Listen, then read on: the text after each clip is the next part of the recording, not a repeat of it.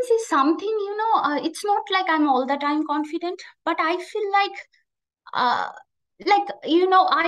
if you ask me or give an interview about uh, say some other subjects, I will be little less confident. But whenever someone starts talking about my research, like new experiments, new discoveries, I feel like confidence come from it's a characteristics.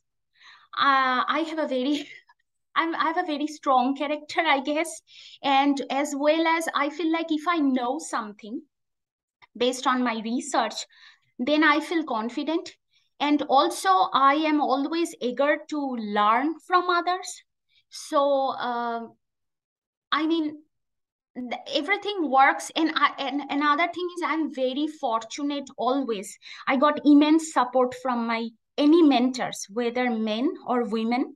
And I'm very lucky to work in my Oak Ridge National Lab because the section head is a woman. Yeah, divisional director is a woman. So I feel like these institute or these national lab, I'm sure other places too, but I have experience in here.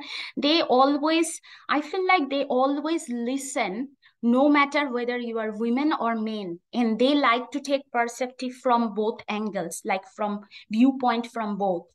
So I just feel like I feel very confident because I know my voice will be heard when I talk, and then I know I just feel like if I know my science when I talk, people will listen to me. And if they have questions, I always tell them to ask me, come back to me and ask me repeatedly, because sometimes maybe I don't do a good job in explaining what I do and all if they have questions, but I like to put it all together as much as possible.